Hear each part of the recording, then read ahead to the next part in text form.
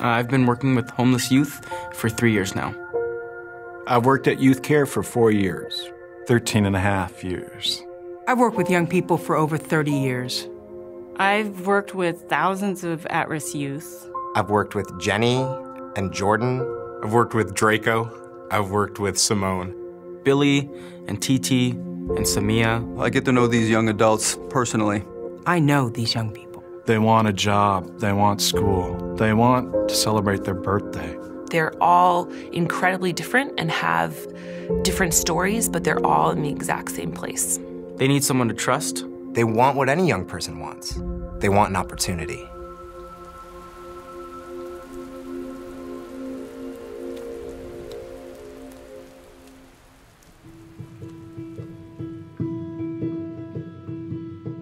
On any given night in Seattle, as many as 1,000 kids are out there on the streets with no safe place to sleep. There's a lot of dangers on the streets, but sometimes those dangers seem less threatening than the ones that they're seeing every day at their house.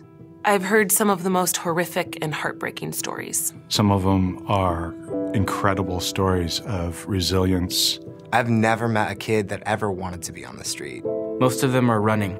Running from sexual abuse, running from physical abuse. Some have been kicked out. Some for being mentally ill, and some for revealing the truth about their sexual identity. Families come undone. A parent has a medical crisis, loses a job, a home. More and more what I'm hearing from these young people. My parents can't support me. Their parents can't afford them anymore. My parents can't afford to keep me. At YouthCare, we start with the obvious.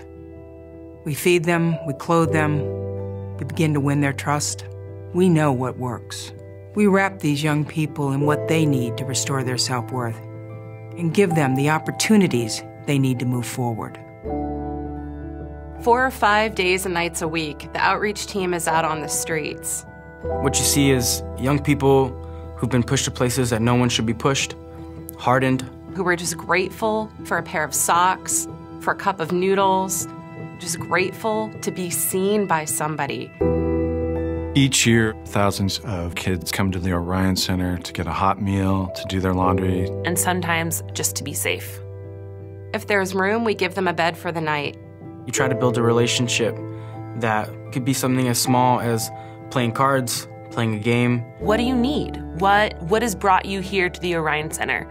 And how can we address some of that stuff? And slowly we begin to earn their trust. You can see there's a change in their eyes. You can see there's a shift that goes, oh, I can change this.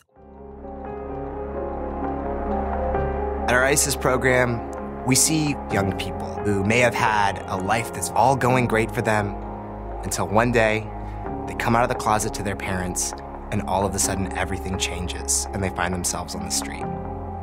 The number of homeless kids who identify as being gay is staggering. Some estimates have it as high as 40%. This year, there's about 500 kids in the Seattle, King County area being sexually exploited and prostituted. The youth that I work with are usually between the ages of 14 to 17, sometimes younger. The Bridge program gives children who have been sexually exploited a safe place to heal. It's just wonderful to watch them grow and believe in themselves again. So many homeless youth are struggling with addiction, suffering from mental instability, and have been scarred so deeply from years of living on the streets.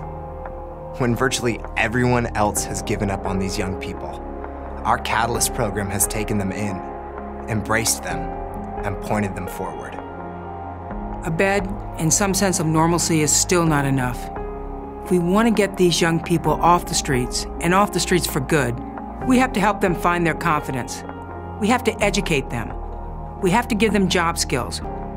We need to give them a sense that their future can begin today.